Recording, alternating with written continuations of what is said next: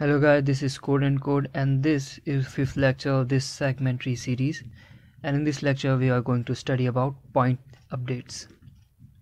Now what is a point update? In segment tree, when you are given an array and you are asked to perform some queries like find minimum, find maximum, or sum of range or something like that, then there may be points update. That is, the array may change, or there may be a query to change an element at certain index x.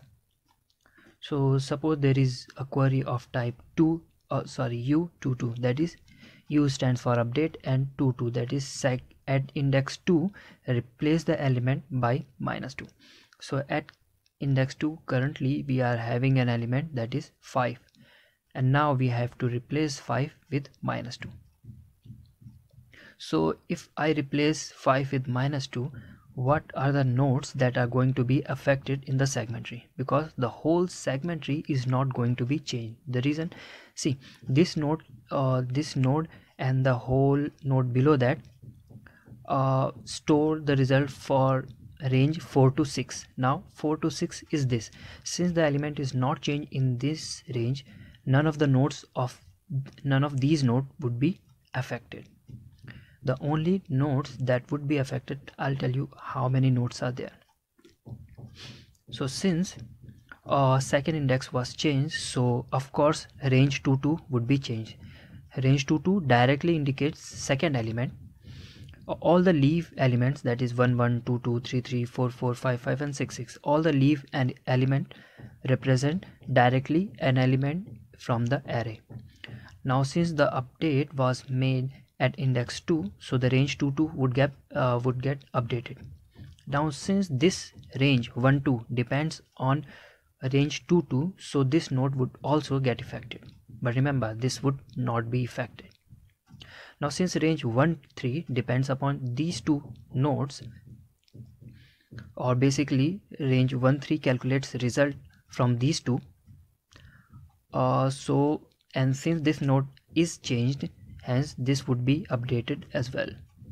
Now since this keeps the result from of range 1 to 6, and it calculates its result from its two children, and one of the children has been updated, so it would also change. Even though the result won't change, but this node would also be affected. So only these are the nodes which would get affected. So see, there are not more than log n nodes which would be changed, since each time when you made an update you are going up one height above the tree, up the tree. So you are going here one height above, then above, and then above. This is actually the total height of a tree, and height of a segment tree is log n. So that is why there won't be more than log n nodes which would change, so each update can be done in log n time. Now it was only a graphical representation that how the update will occur. Let's have a look at the code. Now what would happen from the main function? First of all, this is an update function which takes 4 arguments. First 3 arguments you are already familiar with from previous lectures. Si is the index of the node. Since this is nothing but even though the representation looks like a tree, but it is actually an array. This is first element of array, this is second, third, then fourth, fifth, sixth, seventh, 8th, 9th, 10th and 11th. These are actually elements of an array named segment tree. So this is the index of that node. So this one is having index 1, so this is index of the node. This is the range of which answer this node contains. So for node 1 it would be 1 6, so segment start would be 1, segment end would be 6, and this is query index. So query index would be 2 in this case, because we have to update index 2. So this takes 4 arguments: segment index, segment start, segment end, and query index. So from main function you would make a DFS call, you'd make a call to update function with index 1, that is you'd pass root, and then root keeps the result from 1 to n, so you'd pass 1 and n as segment start and segment end, and then query index to be 2.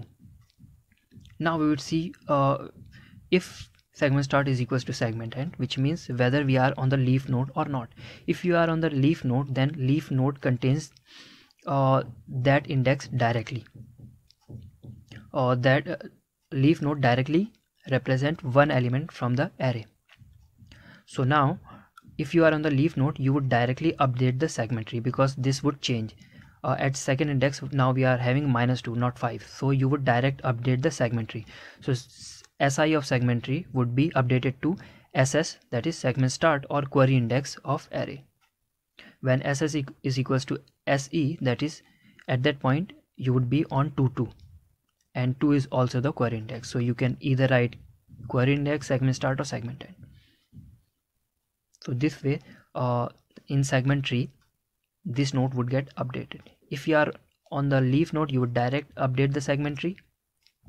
Otherwise, if you are on non-leaf node like this, you would see whether you have to update the left subtree or the right subtree. Depending upon that, you would either update the left node, that is 2 into SI, or the right node, that is 2 into SI plus 1. After you have updated either the left or the right, then what you would do, you would update current node. So either you have updated left or right. Since one of the node has changed, so you have to update yourself as well. So after you have made changes to one of your nodes or one of your children, either left or right, you would update your result. So segment tree of SI would be minimum of left node or right node. So let me tell you how it would work. So for this update, you would make an update call to 1. Node 1 indicates the root node, which keeps the result from 1 to 6, that is 1 to n, and query index is 2 because we have to update the second node. Now we would check whether segment start is equals to segment end. Since segment start and segment end are not same, what you would do, you would calculate the mid, which would be SI plus SS divided by 2. Sorry, SS plus SE, that is segment start plus segment end divided by 2. So 7 divided by 2 would be 3. So if the query index lies to the left, then it would be less than equals to mid. Since mid is 3 and query index is 2, since query index is less than equals to 3, so we would update the left child. So we would move on to here, which is having index 2, and it keeps the result from 1 to mid. So basically segment start to mid. So previously segment start was 1 and mid was 3, so segment start would be 1 and mid would be 3. So now we are at node 2, which is having SS and SE as 1, 3, and query index won't change. So we made a update call to left node, with segment start would be segment start, and up to mid. Left node represent start to mid, and right node represent mid plus 1 to end. Since we are making a call to left, so segment start would be segment start and segment end would be mid now. So now we are currently at this node. Again we would check whether segment start is equals to segment end. Segment start is 1, segment end is 3, so they are not equal. We would again calculate mid. Mid would be 2. So start to 2, that is 1 to 2 is its left child, and 3 to 3 is its right child. So we would check whether we have to update left node or right node. So we check 2 is less than equals to 2, yes, so we again would update the left child. So we would make again call to left child, that is 2 times SI. SI of this was 2, so 2 times SI would be 4. So we are at 4 with SI and SE as SS and SE as 1, 2, which represents its range, and query index is still 2. Now the since segment start is not equal to segment end again, so we would calculate mid. Mid would be 1 plus 3 divided by 2, which is 1. So is 2 less than equals to 1? That is false. So we don't have to update the left child. As you can see, left is having a range 1, 1. We don't have to update 1, 1. We have to update 2, 2. So we would make a DFS update call to right node. The right node is having an index of 2 into SI plus 1, and then it keeps the range from mid plus 1 to segment end. That is why we are passing mid plus 1 and SE, and then query index would be same. So from here we would move on to here, which is having an index 9, and then SS and SE are having 2 2, and query index is also 2. Finally, when you would reach the leaf node, you would see segment start, segment end, and query index all would be same. That is why I can update it with either SS, SE or QI. Once your SS is equals to SE, which indicates you are on leaf node, you would update the array segment tree, which is having index as SI. So SI of ST would be equal to that element in the array. So it would be updated to -2. Now the work is done, you would return. So you would return, you would reach this node again, because this was the node which made a call to this node. So we would return from here to here. Now this call for this node has done. Now we would come to this line, and this line says take the minimum of left and the right child and save it to your index, or basically update your position in the array segment tree. So you take the left child and the right child, 1 and -2. Minimum of 1 and -2 is -2. So in segment tree you would update it to -2. So segment index of segment tree is equals to minimum of left and right child. Now this has done. Now you would return to the node who made a call to you. So you would return to this node. Now this node would again do perform this line, which says take the left value and the right value, which is -2 and 2, and then update yourself. So minimum of -2 and 2 is -2, so you would update it to -2, and you would return from here to this node. This node again does it. What it does, it takes the left and the right child, the value of left and the right child, and then updates itself. Now minimum of -2 and -3 is -3, so it would again be -3, and nothing would change. From here you would get back to main function. So you see, this is how you update. So first of all, update takes 4 arguments: segment index, segment start, and segment end, and then query index. If segment start is equals to segment end, which indicates you are on the leaf node, so whenever you are in the leaf node, you would update the segment tree from the array, input array. So that is why segment tree is being updated from the array. After that you would return, because there are no childs to update, so you would return. If segment start and segment end are not equal, that means you are not on the leaf node, but you are on a parent node.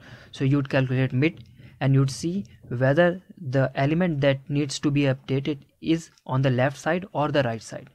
If query index is less than equals to mid, which means that the array index that needs to be updated is on the left side. So the index of the left side, as already explained in lecture 1 or 2, is 2 into SI, and which contains the values from SS to mid, and query index won't change. Otherwise it would be the right node, and the index of right node is 2 into SI plus 1, which keeps result from mid plus 1 to segment end, and query index still doesn't change. After updating either the right or the left node, you have to update yourself as well. To update yourself, what you would do, you would take the minimum of left or right child and update yourself. This is how point update works in segment tree. In the next lecture, I'll be taking a problem from HackerEarth which uses point update and some query, I guess. So if you have any suggestions are always welcome, and till the next video drops, just keep coding and keep learning. Thank you.